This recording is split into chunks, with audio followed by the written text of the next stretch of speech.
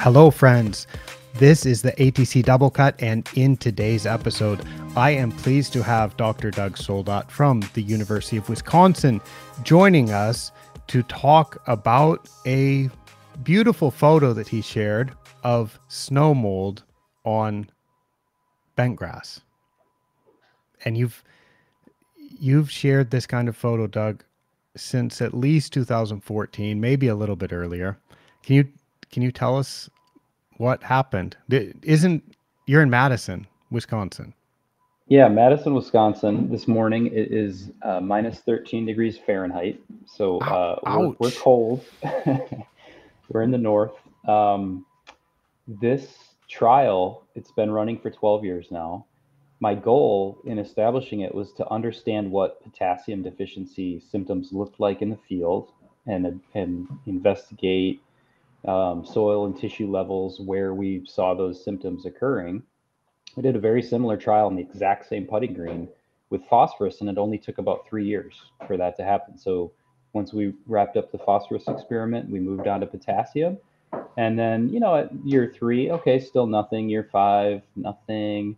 And in fact, the only thing we would see is that in the spring, and so when we do trials like this, we usually keep fungicides and disease control to a minimum because we're interested to see what happens. And if the disease gets really bad, then we'll control for it. But we're always just looking for things to go wrong. So the only thing we'd see would be that on plots that had received potassium fertilization, the snow mold, the microdochium patch, was always a little bit or sometimes a lot worse than the control plots that didn't receive potassium. And other than that, nothing else. So about 2014, I think you're right on the date there. I would take a picture, put it on Twitter. It wasn't, we definitely weren't the first people to describe this phenomenon. And then, so, this is kind of the only exciting thing that happens in this trial. So this year we had low snow cover, and it was January, really kind of a warm stretch. And I saw, wow, this is one of the biggest differences we've ever seen. And I took the picture and put it out there, and then a really nice discussion followed on Twitter. Yeah, so I thought it's interesting that you posted this picture on January 18th, and the words that you used to describe it were "stop me if you've heard this one before," because this is something that has just been very consistent, and it's remarkable. Even though you kind of know it's going to happen by now, and a lot of people would expect that this would happen, it still is striking to see the huge effect that just the simple difference of adding potassium or not adding potassium has on a particular disease on creeping bentgrass. It is. This picture, it was probably, I don't know, 40, 45 degrees Fahrenheit that morning. I teach, we have a turfgrass apprenticeship program at the University of Wisconsin.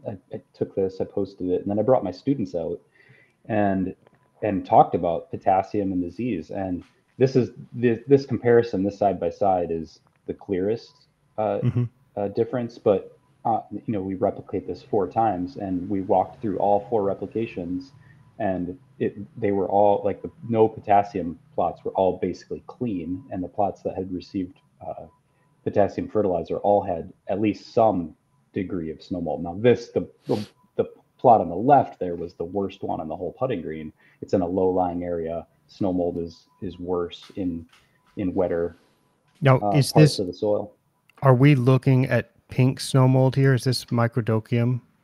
Yeah, microdochium patch, pink snow mold. That's the pathogen you're looking at, and you're actually looking at 2 plots. So the left side, there's a division down the middle, but there's actually 2 plots there that had both received potassium fertilizer. On the right, you have 2 plots that didn't receive. So you're looking at 4 plots there to take up the middle, but there's more data in there than you think.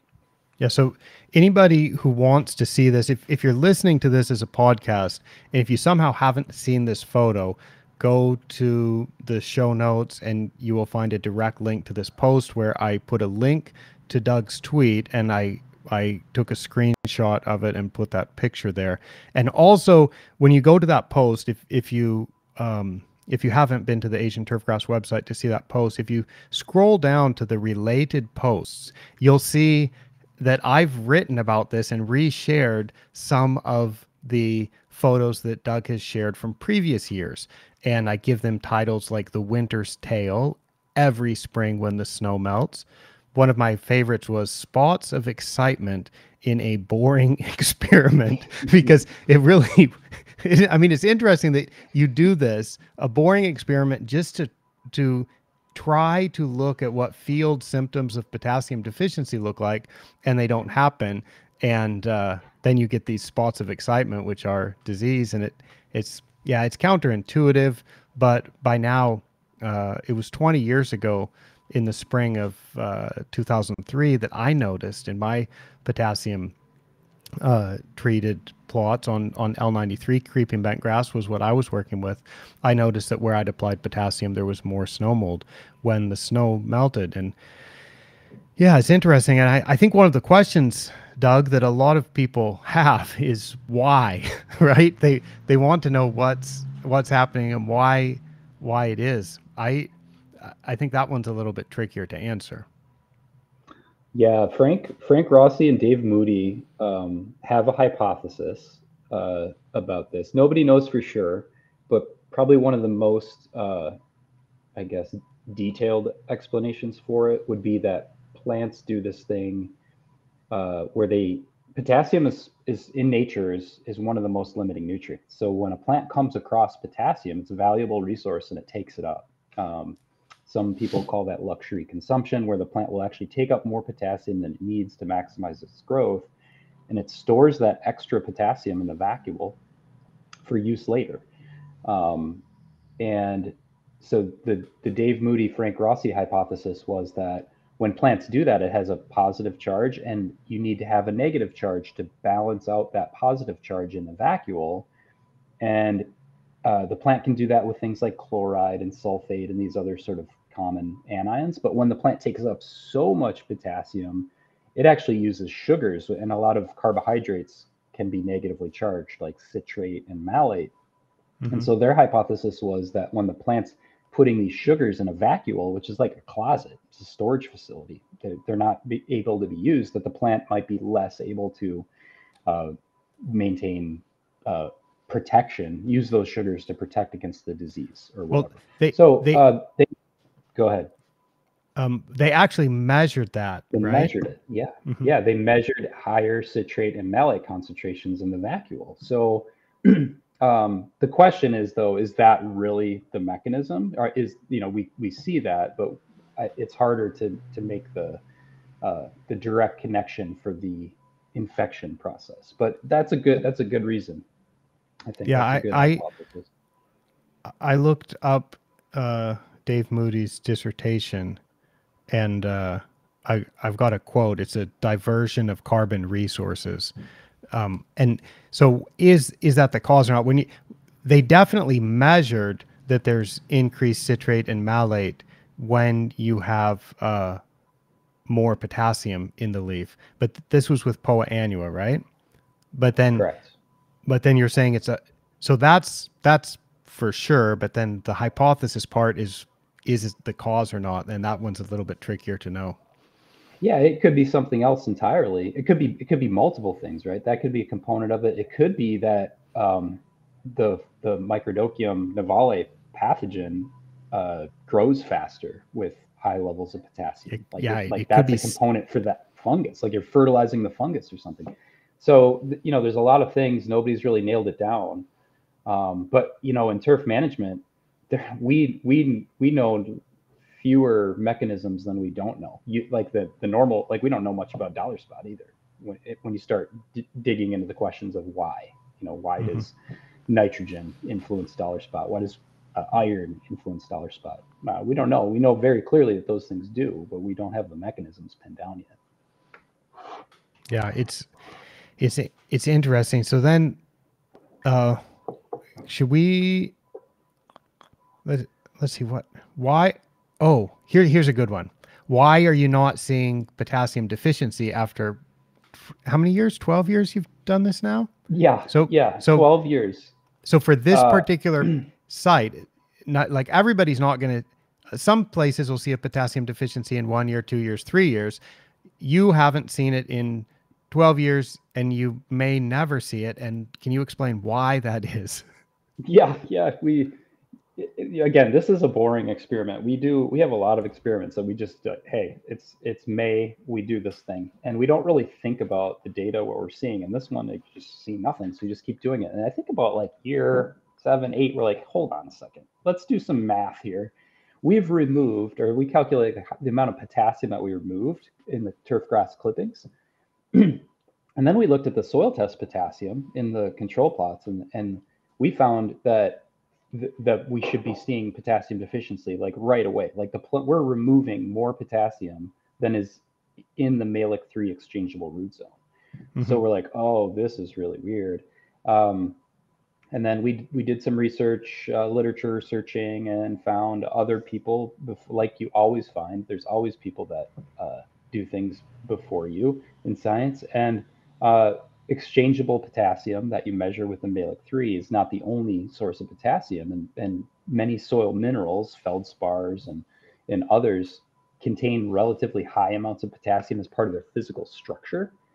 And so what we think, we're convinced is happening, is that the bentgrass is able to dissolve the minerals in the sand to get the potassium it needs. And then eventually that would be depleted, but we top dress. So we're adding new minerals every year, every month, and we're actually adding more in top dressing sand than the plant's removing. So I would bet my whole career that this study will never show a potassium deficiency, because the bentgrass is getting the potassium it needs from the sand and minerals. So long as you continue with that top dressing sand and don't amend the root zone with silicon dioxide or something. Correct. And we did the math on this. If we stopped top dressing, or if we switched to a top dressing sand that had no potassium in the minerals, we think it would still take about 20 years for the potassium in the minerals to be depleted. Yeah, that is fascinating.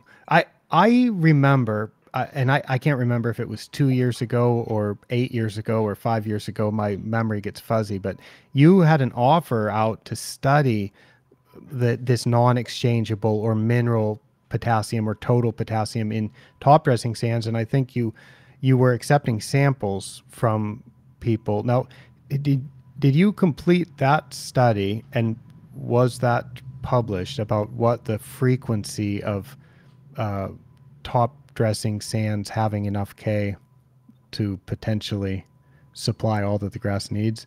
What could you, I just remembered about that, and I wonder if you could describe that data collection process. Yeah, sure. So, and that's an open offer. We have called an X. Still going on? Yeah. If you send me your sand, your top dressing sand, in a dry sand, Ziploc bag, double bagged, and Micah can put the address in the show notes. I will. I'll analyze it for free. It takes me almost no time. I'm interested to collect the data, where the samples come from. Include a note of the sand source, the location, the name of the supplier. And so basically, what we found is that you find more potassium in the minerals as you travel west across the United States, and less as you go to the east. And that matches up perfectly with what we know about soil science, is that rainfall, precipitation removes potassium minerals, and as you go west, you get drier and drier. So Wisconsin has kind of an average amount of potassium in the sand sources in the Midwest.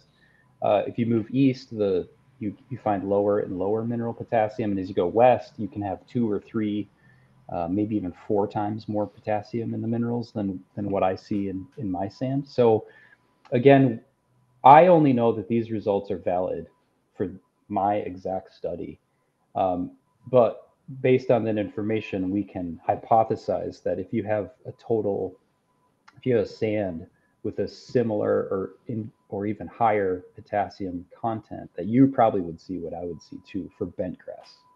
I don't know if it's true for annual bluegrass. I analyzed sand from the Rutgers research that found more winter kill and more anthracnose on annual bluegrass, and their sand has much less potassium than mine. So, another question I would have is, if you did that annual bluegrass experiment in Wisconsin, would you see the same results? Is annual bluegrass able to extract potassium like bentgrass can? And those are questions that we don't have answers to yet. Yeah, nobody knows. So when you say that the conditions of your experiment, you're talking about bentgrass and that type of sand and the N rate. What's your annual nitrogen rate you're putting on those plots? It's about 2 pounds per thousand per year, which is typical for Wisconsin and my growing season. That's about 100 kilograms per hectare. Correct. Yep. 10 Yep. grams of nitrogen per square meter. Yes.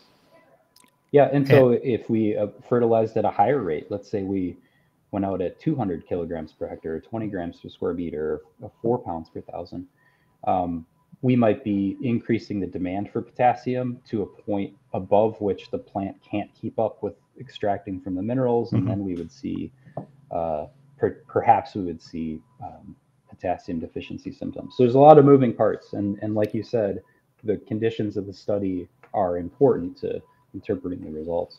Yeah, it's a beautiful, simple study. It's and you've called it boring a number of times, but those kind of simple experiments that get repeated, I think, are good for learning. And it's not just like compare 5 different factors and do treatments for 3 months this summer, 3 months next summer, and then publish a paper.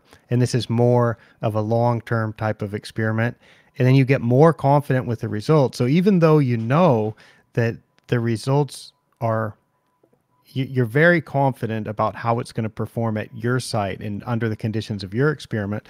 But as you get more and more confident and just see year after year after year that the same thing happens, then you can start to extrapolate to, perhaps there's specific soil tests that could identify which sands have a certain amount of potassium that could supply, like the boiling nitric acid test or something like that. And how are you testing the sands? And maybe we'll talk about the Dept and Guillard paper about non-exchangeable K. And I think they tested 8 different sands, and that was shocking. And I've read that a few times over the years, and every time I reread it, I'm shocked. And I'm shocked again. I'm perhaps more shocked than the first time I read it, and I learned new things from that particular paper. And yeah, it's really good. They got a lot of things right. That paper, when you read that paper, you work in potassium and read that paper, you think, boy, am I doing anything new here?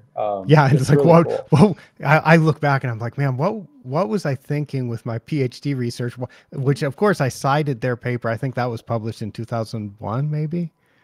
Well, yeah. And so I was aware of that, but was still just pushing ahead with the way I did my experiment. But I should have done a lot more boiling nitric acid tests looking at non-exchangeable K.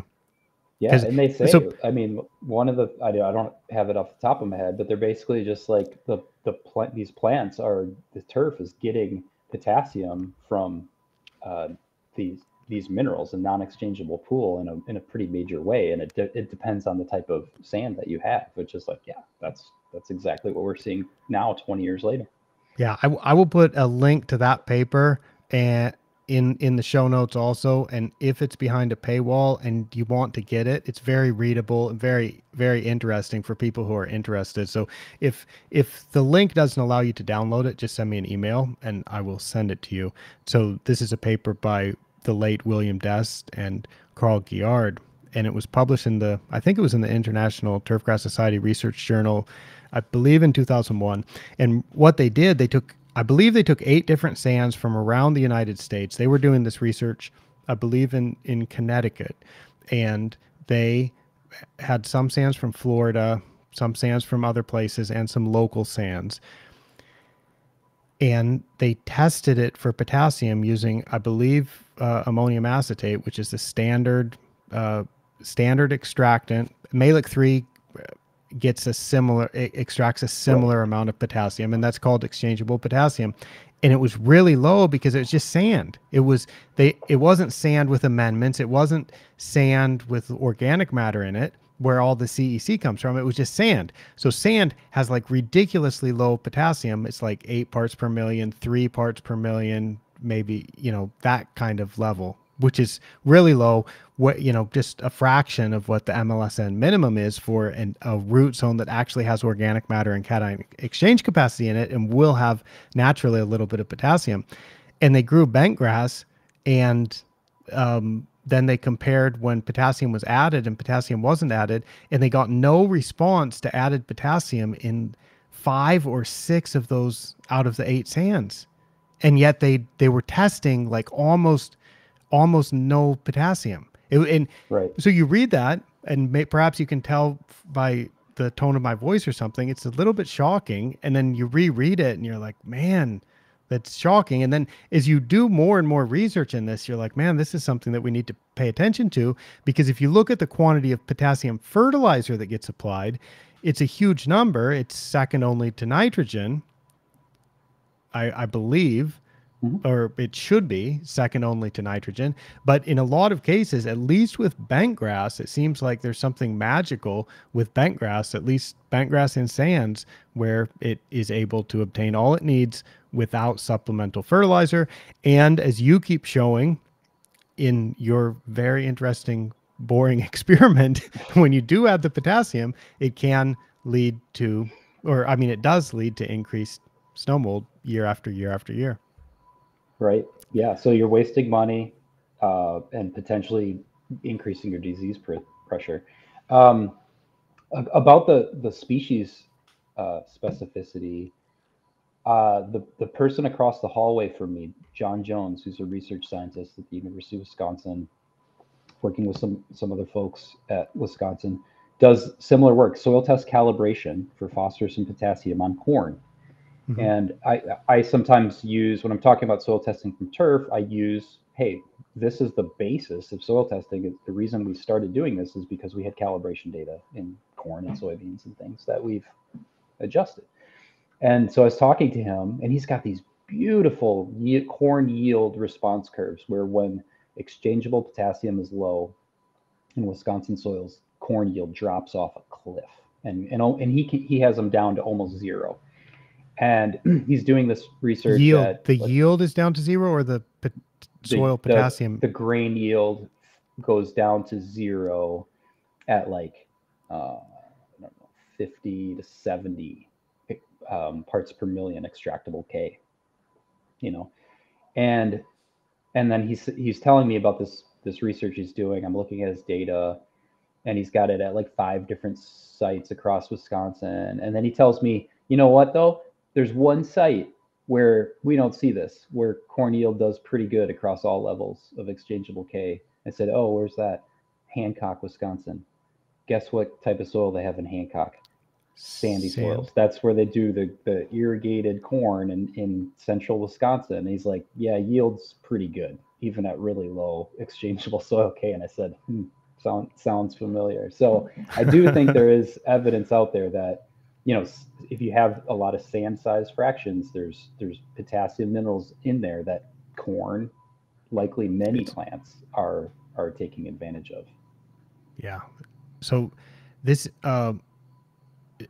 so just to go back to that top dressing sand collection offer, I'll put the address in. People can send in sands to you. You will test it. Are you testing for total K, or are you doing a boiling nitric acid, or No, or the reason I say it's an open offer, some of your sand doesn't take me long, is I use XRF, X-ray diffraction fluorescence.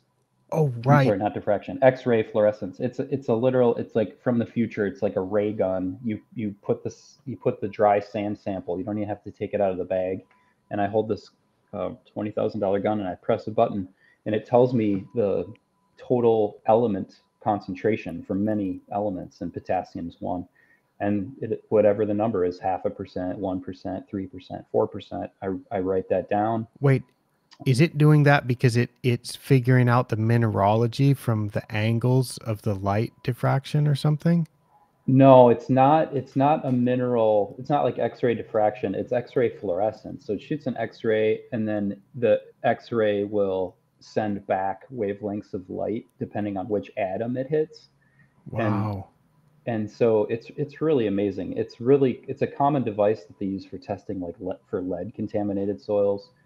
But it's pretty good at a whole bunch of total elemental concentrations, and potassium is Wow. one. So it's easy to me. It's dry. There's not much sample prep. I wait for like 10 samples to show up, and then I go up and I knock them out. So I probably have a database of like 50 to 70 SAM samples um, around the US. And so I haven't published those. Maybe I should talk with you about maybe finding a good way to get that information out.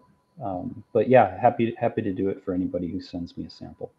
Yeah, it's interesting because I keep, yeah, I, I do soil testing and make fertilizer recommendations as one of the many things that I do for work.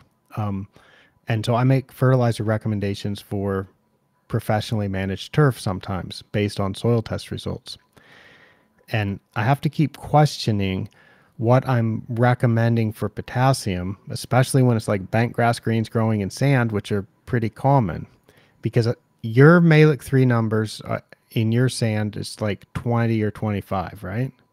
It's something like that. Even lower. Yeah, most of our non-fertilized ones are in the teens. Okay. So that's really low because the Malic 3 extractant for potassium, if you're in the bottom 10% of good performing turf, you're going to be less than 37 parts per million. That's what the MLSN minimum of 37 means. So it means 90% of the good performing turf is grown in soils that's above 37 parts per million. So when you're down at like half of the MLSN minimum, you're going to be at some, it'll be probably less than the fifth percentile. So it's really low. It's it's is about as low as would be common to measure, and yet that is good performing turf. In fact, it's performing better than the plots that have 25 or 30 parts per million, and your sand just doesn't hold very much exchangeable potassium because when you add the potassium, so soil testing is not so useful for that particular sand. So maybe we can talk a little bit about if somebody's growing ryegrass or Bermuda grass or bent grass or POA, what's a reasonable way to to decide how much potassium fertilizer to apply? And like, can we make a reasonable recommendation without mentioning tissue testing? Yeah. Uh, yeah, I don't know. I mean, it's. I think it's part of the problem that practitioners have with this work is that they assume that I'm telling people, stop fertilizing with potassium. I don't necessarily think that's a conclusion. Part of what we do in science is just try to figure out the way that things work. Um, if I had conditions similar, very similar to mine, I would have a high degree of confidence that I don't need to apply potassium. But if you're in a different situation, I think I would just keep that information in the back of my head. And kind of what I tell people is like soil testing.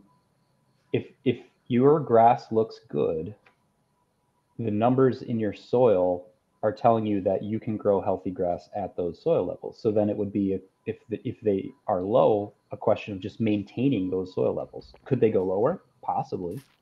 You don't win any prizes for getting your soil test levels even lower, but you certainly don't need to chase a number, whether it's MLSN or SLAN or BCSR or anything else. If you are producing high quality turf that's meeting your goals at whatever soil levels you have, then you can choose to fertilize to maintain those levels, and that usually means replace as much as you remove on an annual basis.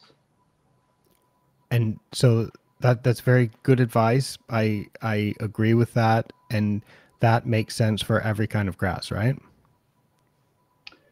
I think so. I mean, I think if you don't know, right, if you take over a place and you're not sure if the grass is good performing, that's when those soil testing guidelines can be useful. But if you have experience at a place and you have a record of soil testing. Like, for example, you and I have this conversation privately all the time. Is on many of my research putting greens, I get high performing turf below MLSN, and you say, of course, that's how MLSN was designed. Is that there's 10% of the samples that we know perform well below those levels. Um, and so it's almost like a customized threshold level that you can create for your course. Like, for example, I know that if my soil phosphorus gets into the single digits, I'm likely to see a phosphorus deficiency. So then I would know that I need to keep my soil test levels in the in the double digits for phosphorus, but I don't necessarily need 21 from the MLSN, or 25 is what the University of Wisconsin tells me. I know that as long as it's above single digits, I'm good, and I know that from tracking the performance of my turf and taking soil samples on a regular basis. Very good. Thank you for sharing that. I want to share how I would do it, and I think maybe it's similar to what you've said. I like to use the MLSN guidelines as like a floor that we don't want to drop below, because I'm really confident that if we're just talking about potassium. I'm not going to talk about other elements, just potassium here. So no matter what grass we're growing, I'm pretty confident that if we have a soil potassium level above MLSN, the MLSN minimum, which right now is 37 parts per million. I mentioned right now because the MLSN guidelines are a work in progress that we intend to continue updating as we have more data. And so the next update will have a slightly lower potassium because of the data that we've collected since then show that the MLSN minimum will be about 30 or 31, which is what happens when I run the analysis on the updated data set. But for right now, MLSN minimum is 37. So that's parts per million or milligrams per kilogram on a Mehlich 3 soil test. So if you're at 70 or 60 or 50, you're going to be fine. And I think that's going to be fine for any kind of grass. But as the grass grows, and if you harvest clippings or just as grass grows, and if you don't apply so much potassium, if you apply less than the grass uses, we expect the soil potassium to go down over time. And so assuming that you soil test on a regular basis, and I mean like annually, then you should notice that it declines if you're applying less than the grass uses.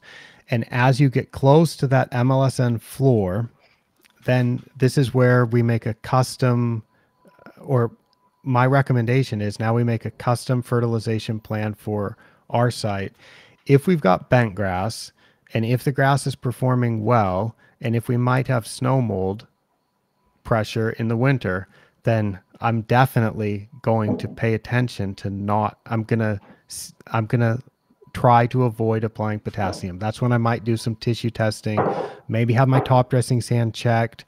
But I would be pretty comfortable with bent grass with saying, let's just let it keep going down based on what you've seen. But I'm aware that that's kind of non-standard, but it could be a huge benefit. Imagine if you have sandy fairways and you're able to skip snow mold applications, which that would be, or save on potassium fertilizer, which is quite expensive. Right. Yeah. So not only, right. I was taking another step, but you could just save on the potassium fertilizer. So there are potential benefits that you could get by not applying something that causes a problem, right? So nobody's going to go out for example, you could apply sodium chloride or something to your grass. And you could expect that if you applied it in the wrong way at the wrong time, you might cause some damage. So you're going to avoid doing that, right? And the weird thing is potassium is a salt also. So the potassium fertilizer forms are always salts, whether that's potassium sulfate or potassium acetate or whatever, it's a salt. And so by applying that, you would be causing a problem also potentially with increased snow mold. So it makes sense to avoid that. And then you could potentially reduce some fungicide applications also. So for bent grass, I'd let it drop down to about MLSN and then start paying more attention. Now, for the other grasses, I will also let it drop down to MLSN. If it's Poa annua, I'm probably at that point going to pay close attention to supplying the grass with all the potassium that it can use. And with other grasses, I'm probably going to pay attention to supplying the grass with all the potassium it can use also. But what I've been trying to do now is add on this extra step, which is we've talked about soil testing regularly, soil testing year after year at approximately the same time. And we can look at how much potassium fertilizer has been applied from one soil test event to the other. And then we can do a little bit of math and check what the expected change in soil test potassium was based on how much the grass grew. And we can use our nitrogen rate as an estimate for the upper limit on how much the grass grew and how much potassium should have been depleted from the soil from root uptake. And then we know how much was added by fertilizer. So based on those numbers, we've got soil test at time A, soil test at time B, and we know the nitrogen rate, and from that, the expected potassium depletion, and we know the potassium added. So now you can look at the change in soil test potassium. Was it as expected? Was it more than expected? Did it go down more than you expected? Or did it go down less than you expected? In the cases where it goes down less than you expected, that means potassium is staying stable in the soil more than you would have expected. So there's potassium being resupplied from somewhere, and probably it's coming from mineral sources. But you start looking at things like that, and that's what I'm using for some of my clients to try to make more accurate soil testing, more accurate soil test interpretation, and from that, more accurate fertilizer recommendations for potassium, because I don't think your site is the only site in the world where you have increased snow mold from adding potassium. You definitely, this effect has been seen in other places. And it's just like potassium deficiency is a scary thing. So you want to avoid that, but you can also cause problems by adding potassium. So yeah, it's fascinating. And that's what my answer is now. That's how I would handle it. So yeah, that's awesome. And I think the next step that you just described is really smart, because if we published a paper that on this experiment, I think in 2018-ish, in a journal called Plant and Soil, and we sort of did that. We looked at like what we expected the malic 3 to drop to based on nitrogen removal or potassium removal in the tissue, and it was just a tiny fraction of what we expected it to drop to, and came to the same conclusion, is that it's being resupplied from the minerals. And so you could absolutely do that. You could calculate how much it should have gone down based on how much grass you grew and how much fertilizer you applied. And if it's not doing that, then there's another source. And it could be irrigation water, which we looked at, and we have no potassium, no appreciable potassium in our irrigation water, or it could be being resupplied from the soil minerals. Yeah, there's only a couple places. There's only a couple places it can come from, and it's rare to have irrigation water that's going to have so much potassium that it's going to increase your soil. It's super rare, and so rare that I recently talked to a superintendent who showed me his irrigation water. Just blew me away. I mean, really high potassium in his irrigation water, and he was telling me that he was seeing magnesium deficiency in his turf that was being irrigated with this water. I said, yeah, that actually makes a lot of sense, because the amount of potassium you're applying through your irrigation water is through the roof, and the plant will preferentially take up potassium because of its evolutionary history. So yeah, it's rare, but it's not non-existent. And I think in that case, it might have been a wastewater source that can be high in potassium. Yeah, that's the other thing I wanted to say, Micah, before we move on to the next topic, is the spatially, when you talked about how you might recommend applying potassium when there's unknowns involved and snow mold is involved that you don't want to make worse, is just think about it temporally. So apply your potassium in the spring, in the summer, and then stop applying midsummer and allow the plant to adjust to lower levels. I don't know. I don't have evidence to say that that will be enough to minimize snow mold. But it's you can certainly think about that. Like if somebody had a annual bluegrass, creeping bentgrass mixed stand where you're worried about things on different levels, you can think about when you put the potassium down, because you know that when you apply potassium fertilizer, it shows up increases in the tissue immediately. And then if you stop, you can see declines relatively rapidly in the tissue too. So you can think about what potassium's been associated with, and then timing your applications to coincide or not applying to coincide with those stresses, I think is a good strategy too. Yeah, it would seem for any grass during the summer, applying potassium as fertilizer at the same rate that it's being used by the grass, at the same rate that the grass is growing and harvesting potassium, that seems like a very reasonable thing to do.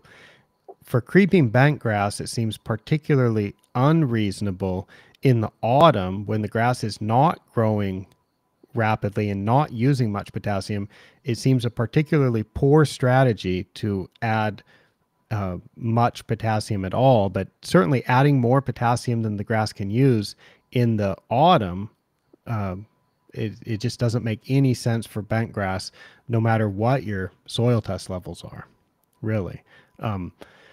And for other grasses, it doesn't make much sense either, but there's less evidence that it causes harm other than just being silly. But yeah, I mean, definitely when you add potassium in, Grady Miller did this with Tiff Dwarf, I think, and found when he added potassium. So now we're talking about Bermuda grass. When you add potassium, it reduced the calcium and the magnesium in the leaves. And with my research, when I added potassium, it reduced the calcium and magnesium in the leaf. And that is no, I mean, there must be 1,000 people that have done the same thing. So that's not like that was any groundbreaking research, but that's just like that happens. And adding nutrients in the rate that is something reasonable and close to what the grass can use just makes sense. So I used to be, I never want to admit that I was chasing numbers in the soil, chasing soil test results. But maybe there was a time I was, because I remember that sometimes if potassium got low enough in the soil, I'd recommend adding nitrogen and potassium in a 1-to-2 ratio. So but when you do that, you're adding 4 times as much potassium as the grass can use. And when you add 4 times as much potassium as the grass can use, the expectation is, and the reason why I was making that recommendation was because I wanted it to increase in the soil. And I don't make that recommendation anymore. So when the soil potassium gets really low, I just kind of accept that that soil can't hold much potassium.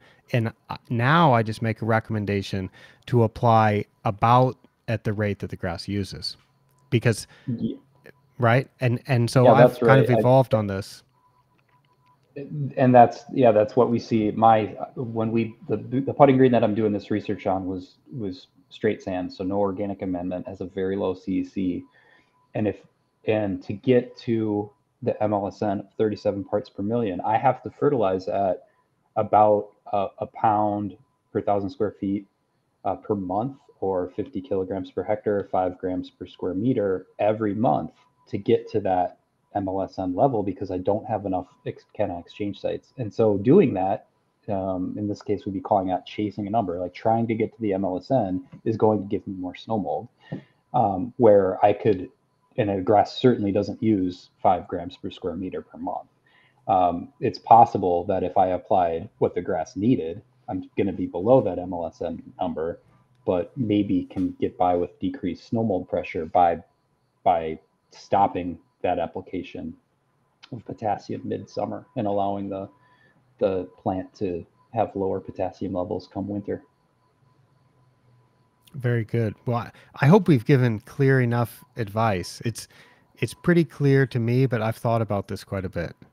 And what you explained sounds pretty clear. I think we kind of are recommending the same thing. And yeah, we're not claiming like that we know exactly what's going on here. But the pictures don't lie. And if you haven't seen that picture before, you got to check it out. And I think everybody should know that this is a thing. And Yeah, adding and adding who should be paying the most attention to this maybe would be like if you're in a place where they golf all year round and you don't grow much grass, and because I think one of the uh, things you hear over and over about potassium is it helps with traffic tolerance, but there's only a little bit of evidence that suggests that's true. There's one study that shows it, but there's probably 10 studies that haven't made that connection. So if you're in a cool place, you're not growing a lot of grass, and you're putting a ton of potassium down because you're worried about traffic, but you also have really high microdocium, that might be a switch that you could play around with, And I don't advocate people experiment with their golf courses, but give some money to your Oregon State, your Washington State, your people that can do that type of work and Mhm. see what they find. But yeah, that's probably what I would advocate for you to do is talk to your local associations, spark some ideas. Hey, I saw this thing in Wisconsin. I know we're not Wisconsin. We grow different grasses. We have different soils. Can we, if we gave you some money, could you do a project like this? And it's pretty simple work to do. Cool. Well, I think I'm about done talking about the potassium topic. Are you about done talking about the potassium For now, topic? for now. For now, yeah. You got a couple minutes to talk about the pH chart, and there was that excellent paper from some of your colleagues at the University of Sure. Wisconsin. Yeah. So everybody, when they take a introduction to turfgrass nutrition class or an introduction to soil science class or something like that, they probably have come across the chart that shows all the elements as bars and soil pH going from acid of like 3 all the way across to 11 or 12 or 13 or 14, more basic on the right side. And then those bars change width, right? Based on the supposed availability of the nutrients. I don't think you'll ever have seen a seminar by me that shows that, because I have never been a big fan of describing the effect of pH like that. And I was so glad to see that article, which again, if anybody wants it, I think that was also paywalled, but I'll put a link to it. And if you want it, I'll email it to you, or somebody can email it to you. Doug, can you describe the impact of that and why that's such an important and clear and reasonable conclusion? Yeah, I think I'm of two minds of this, and you say you don't show it. I do show it, and I still will show it because it's a valuable chart to introduce the concept of why pH matters, uh, and it shows a variety of nutrients and very simplistic, cartoonish uh, effects of pH on those nutrient availability. To me, that's valuable to somebody just being introduced to the topic. And then I think what happens a lot of times is oversimplifications lead to, as you go on and into more complex and you go to detailed situations, it leads to errors and mistakes. So I think it's valuable as an introductory to pH and nutrient availability. And then what the paper describes is sort of a lack of evidence and the oversimplifications of the And things on that chart. and I would think there's so I think the my objection to it is there are so many exceptions Yeah, to what that chart shows to render it meaningless. And so I would rather than suggest that there's any truth to that actually being the case, and that nutrients really being relatively available or less available on that particular scale like that, um, I I would rather explain it in a different way. Now, I don't have to teach introductory soil science. And so I just generally talk about we want to keep our pH between 5.5 and 8.5. And those are normal levels. And I point out what could happen if the pH is less than 5.5. And I point out what having a pH above 8.5, we're talking about soil pH, what the pH of above 8.5 would be an indication of, which would be sodium is there somehow, and you've got an alkalinity hazard. And of course, with a low pH, you have reduced soil microbial activity, which means thatch won't break down as fast, and you have some risk of aluminum toxicity. But of course, if your grass is good and you've got bent grass and the pH is 4.6 and you don't have any POA, you might just want to keep it that way. But there's exceptions everywhere.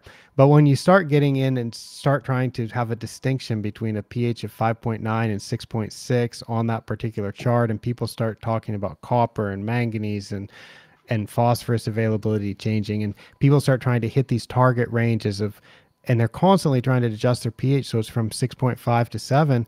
You look at how many weeds there are in the park grass experiment when they lime it, and look how many good grasses there are in the unlimed plots.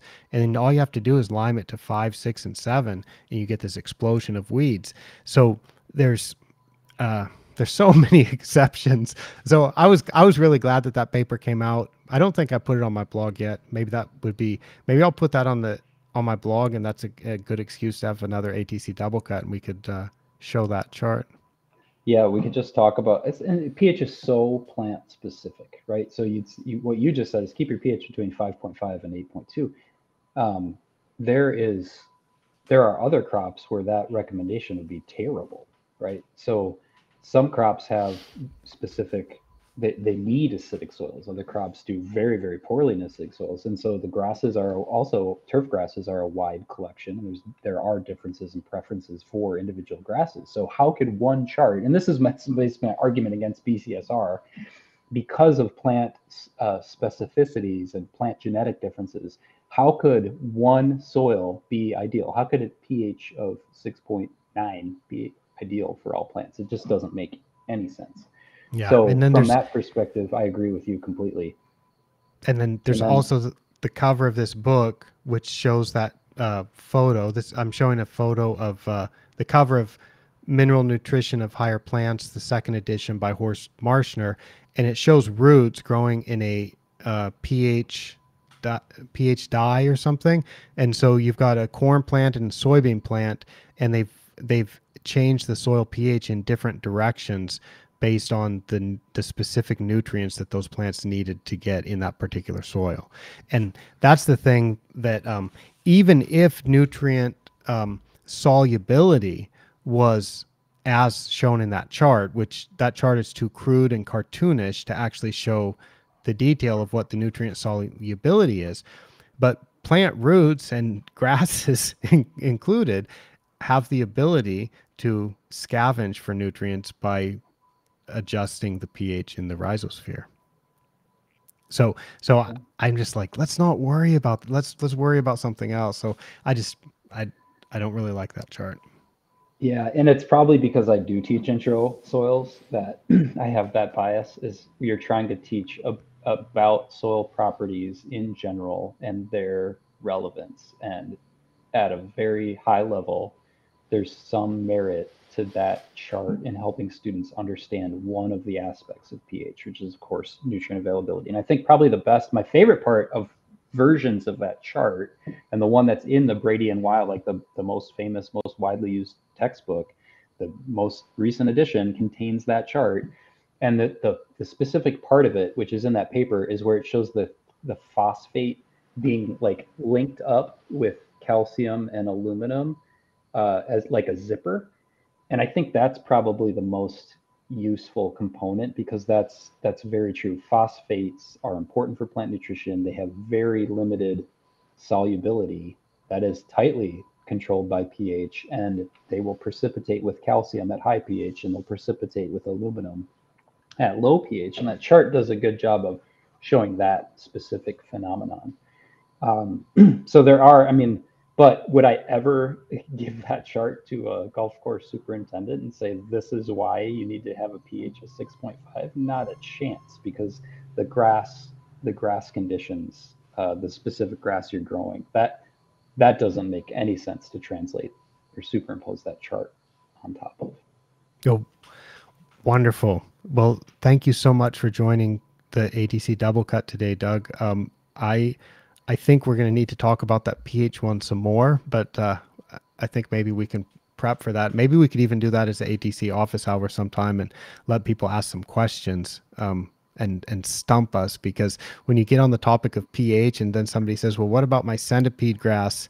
You know, it's pH 7.7. Would it be better at 5.9? And you can find the limits of my knowledge pretty quick when you start asking those kind of questions, because I don't know that one. So anyway, thanks a lot, Doug. I won't take up any more of your time. Thanks everyone for listening. Do you anything else you want to say, Doug, before we go? No, this has been fun. Happy to do it, Micah.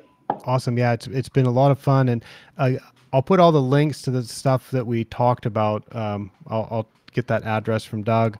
I'll put links to all those papers that we discussed, and anybody that's interested in these topics can get a lot more information by reading those. So thanks everyone for listening, and I'll be back again soon with some more interesting turfgrass topics. For ATC from Yantakao, Thailand, I am Micah Woods. Bye-bye.